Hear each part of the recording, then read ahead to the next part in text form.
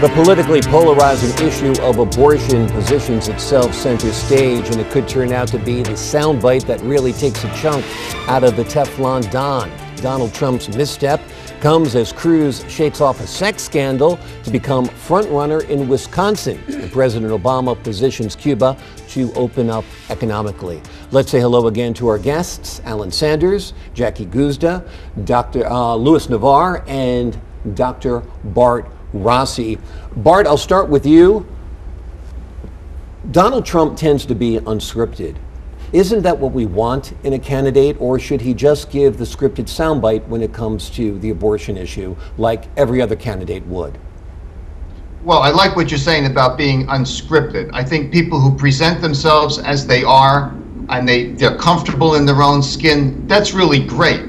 But to have a winning personality, you also need to be consistent. You don't really want to discard groups and ethnic groups in general. And you also ought to present yourself as if you're going to be a good listener, a la Reagan or Bill Clinton. But Trump seems to be undermining himself now. It's not just the comment about abortion and women, it's the collective commentary about women and about minorities and about treating people inappropriately. And most people are getting sensitive about the fact that Donald Trump is not unscripted, he's not knowledgeable. He doesn't know much about health care and medical necessity or mental health. He doesn't know foreign affairs. He's abrasive to women. So he's got a problem, and he's undermining himself right now. He might be winning the primary. At the same time, he's losing the general election, and we're not even in that cycle yet. All right, Bart, thanks for your thoughts. Jackie, I'm going to turn to you. One of the scandals that Donald Trump has been dealing with is his campaign manager accused of being rough with a woman reporter. I can tell you as a reporter that you are body blocked, tripped, pushed, shoved, and grabbed every day, particularly when you are around a president or a top presidential candidate and you go to infringe on that candidate's space. You will get yanked away. Is this much ado about nothing? No, because she wasn't just infringing upon the space. She came in and he actually put bruises on her arm. And if you listen to the audio of that, she was like, what just happened? And you know what?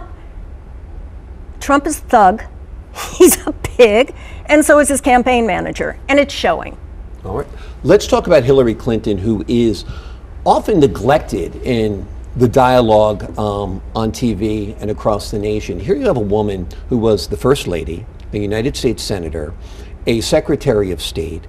She is perhaps one of the most qualified people to ever run for the top job in the nation. Yet, she's struggling against Bernie Sanders. What does that say about the American electorate? Do they have problems with women? No, I think they have problems with the establishment. I don't think it is peculiar to Hillary Clinton. I think if it was a man with the same credentials, I think Bernie Sanders would do just as well against the man. I don't think it has to do with sex. It has to do with the fact that the word new is always something that's attractive to Americans, particularly young Americans. You put new on a cereal box, everybody will be interested in seeing what's new. So Bernie Sanders is a new product. He is a new product, however, that reflects an old product. If you listen to Bernie Sanders and you listen to FDR, you will find great similarity in the language that both of these two men have used. And it was very popular back then. It is very popular back today when we have lots of people struggling in the economy that we were just talking about in the prior segment. So he's appealing to young people who see an economy that seems to be rigged against them because they get less than minimum wage, because they see that advancement may be complicated for them to get to where they want to be. So he appeals to that same constituency that in some ways was very similar to the FDR constituency back in the 30s. So that's what Hillary Clinton is facing, an economy that doesn't produce for everyone. She is the establishment, and as the establishment, she has to defend that establishment, and there are many flaws in that establishment. So she's struggling. Louis, we have two candidates essentially offering the 2016 version of hope and change, and that is Donald Trump, who's got a lot of angry people behind him, and Bernie Sanders, as we pointed out today, who has a lot of angry people behind him. As you mentioned before, as an advocate for minorities, that they are struggling in this economy, often dealing with raising families on minimum wage. Has Donald Trump alienated the Latino vote, in your opinion, completely? And does Bernie Sanders have any prospect of courting Latino voters? Well, it's interesting because you have a phenomenon, speaking about the Latino voter.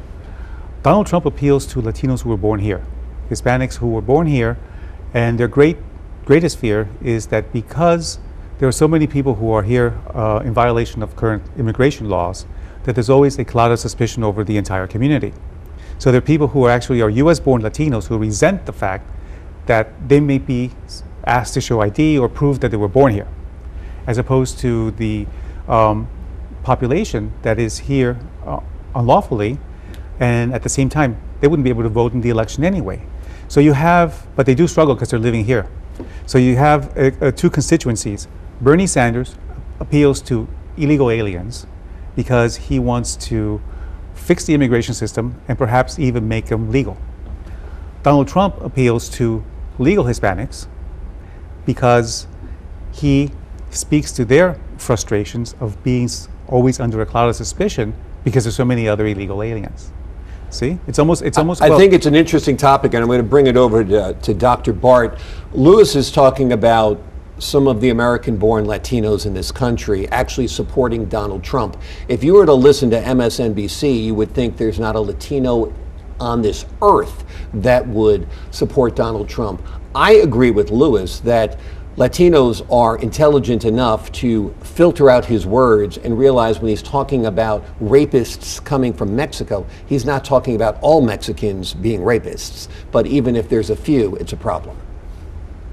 Well, I think the Hispanic community overwhelmingly is not going for Donald Trump. He has made arrogant and abrasive into an art form, and he has directed it at minorities and Hispanics and immigrants. And I think that's most unfortunate. Even Reagan wanted a pathway to citizenship. And I think that even for those Hispanics who are here legally, they're sympathetic, and they know people who are here illegally, and there should be a process for them. So I think that overall MSNBC is probably right in their numbers.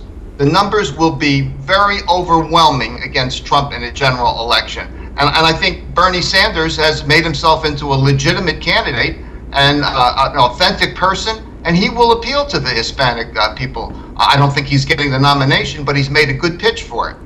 Jackie, Dr. Bart doesn't think that Bernie is going to get the nomination, but he's certainly giving Hillary a run for her money, even in her own backyard. There are some polls that put him neck and neck with Hillary Clinton in New York State. Does this amaze you at all, picking up on what Alan was saying? Well, sure. Picking up on what we were saying before is that Bernie is the one who speaks to their emotions, to their heart. Hillary is all policy. She's the one with all the experience. She's the one, frankly, with the leadership potential here to be president. But Bernie is talking to a part of us that needs to be heard. And it's not necessarily from the head, it's from in here. And that's why his numbers are so high. I'm going to vote for Hillary. But when I listen to Bernie, I constantly say to myself, right on, Bernie, that's exactly what needs to be said out here. That's how we're feeling. And Jackie makes a great point, because you know that I'm conservative libertarian. And when I hear Bernie, I'm like, right on, you're absolutely right.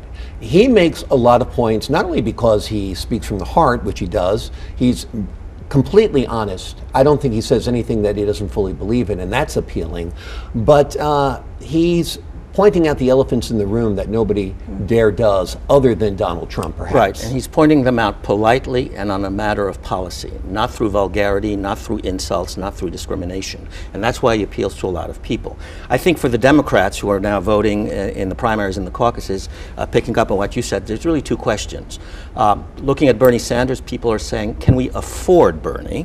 And looking at Hillary, many people are asking, can we trust Hillary? And it's a question of on which side of the fence you wind up being. Can we afford Bernie? Are his proposals realistic? Sure, he speaks from the heart, but are they realistic both in terms of money, and are they realistic in terms of getting through Congress? For Hillary, the real question is, can we trust her? She says this today, but what will she say and what will she do once she gets into the White House? So that's why you see sort of a neck-and-neck race in some of the various states, and that's why Bernie Sanders is doing well. It's also why Hillary is doing well, because of the experience, and many people are saying, yes, we can trust her overall, but other people are saying, no, we can't. Let's turn to Cuba. President Obama was down in Cuba during a very controversial time, as it turned out, during the Brussels attack. But as far as opening up the pathway to Cuba, do you see this, helping America, helping Cuba, helping the Cuban people? What's your thought? I think the one point that everybody misses is that, barring a revolution in Cuba, if you're assuming that you have an evolution and the Communist Party still is in power, one of the things that the Castros have made very clear is that capitalism will not return to Cuba until Guantanamo returns to Cuba. So the whole point of discussion is, even when they had the joint press conference, the topic of Guantanamo came up. Cuba's position is, okay, Starbucks wants to come to Cuba, McDonald's wants to come to Cuba, Walmart wants to come to Cuba, fine. We want Guantanamo first. So unless that's on the table, and sovereignty's return of Guantanamo's return to Cuba, the way Jimmy Carter gave the Panama Canal back to the Panamanians, nothing's going to move forward. Nothing is going to move forward. And I think that people in this country don't understand that. Policymakers don't understand how important Guantanamo is. So all these little plans, if you think about it, thousands of executives have gone down to Cuba since December 2014 when Barack Obama announced the new policy.